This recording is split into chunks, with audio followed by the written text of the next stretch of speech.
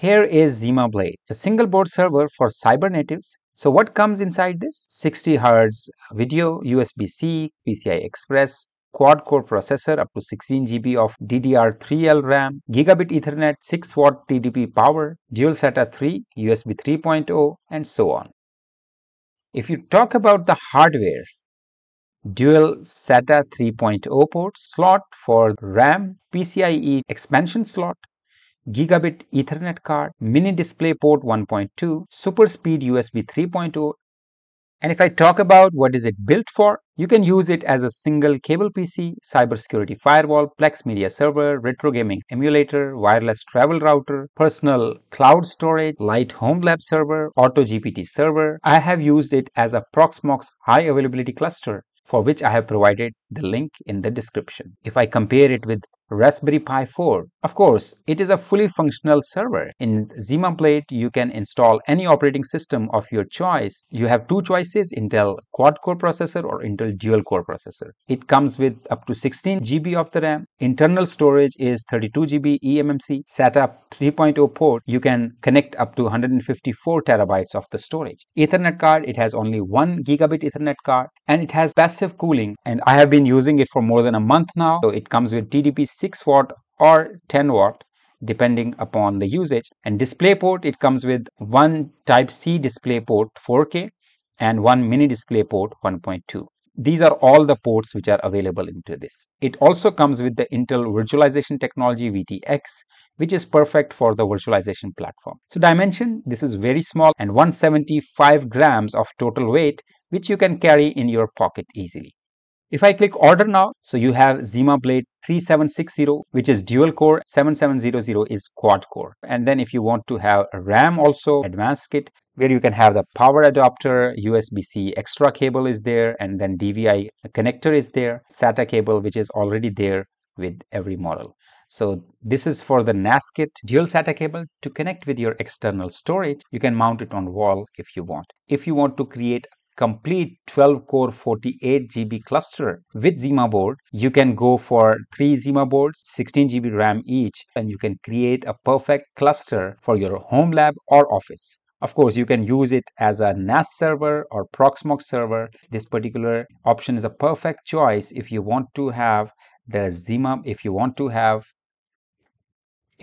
have the cluster, the storage cluster. So 12 core 48 GB cluster is gonna be a perfect choice. So let me show you unboxing of this. As we open the box, you'll notice some documentation, and here it is. The compact size, nice ZimaBlade, a single board server designed for cybernatives. Now let's compare its size with Raspberry Pi. It's almost the same size, making it a perfect replacement, but ZimaBlade comes with tons of features. Look at this, two external SATA ports, a network port, USB 3.0 port, a fully functional USB-C port with charging capability, DVI port, and of course a PCIe slot. This package also includes 8 GB of RAM that we need to insert into the Zimaboard. So let's do that. Simply open the box, untighten the screw, insert the RAM, and close the box. Now let's connect the power cable, the DVI port, network cable, and there you have, folks, ZimaBlade unboxed. And let me show you how we can start using ZimaBlade, the perfect choice for the cybernatives. Of course, it comes with pre-installed CASAOS. I'll be just typing in here CASAOS.local. So to get started, click on Go. So I'll be using my user ID password. It shows me the internal storage here. It is healthy. Here is the update. So first of all, let us click on Update.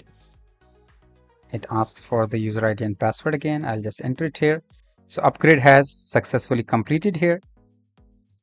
And here you can see the CLI. So you can use the terminal here. And CASAOS is user ID and CASAOS password. So I'll check the storage here. So this is how the boot volume and swap volume is created. So all the files which are stored either in root storage or other storages, you can check that here. You can connect to Dropbox, Google Drive, network storage on your NAS, or you can have a new local storage. I'll now first of all connect the storage. Alright, so I have added here two devices. One is the USB 3.0 2 TB and one is 8 TB. Alright, so here is another SSD also which is right now connected. If I go here to storage manager, you can see here 111 GB SSD is connected and storages which are there is USB.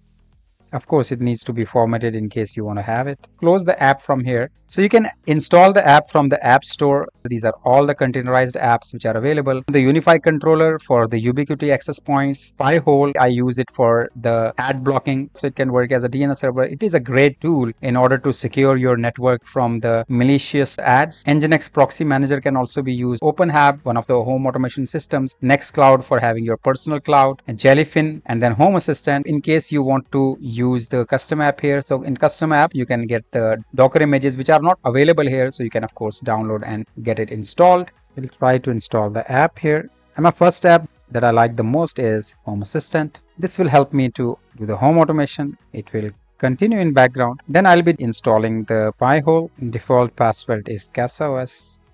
Now you can see Pi-hole is installed. So I'll be just opening Pi-hole. This is the default password here. I have covered Pi-hole in a video. Link is provided in the description. Now these two apps are installed here. So I'll be going here. So I'll be installing the Nginx proxy manager. My most favorite apps are already installed here. So here you can see Jellyfin. Many apps that are definitely going to help you, like Plex is there, Portainer is there, lightweight Docker manager. So I'll be installing the Cloudflare also here. All my websites are on Cloudflare. So Cloudflare setup can be done here. So you can create the Cloudflare token. You can get access to it. I won't be doing it right now. Home Assistant is the next cloud. You can of course back up your images, your files, your calendar, contacts and so on your own personal cloud. So we'll be installing ChatGPT UI also. You have to of course configure it using the API keys, and based on the key, it will of course connect. Of course, we can install other operating systems. I have shown you different projects that I have done with the help of ZimaBlade, and the link is in the description below.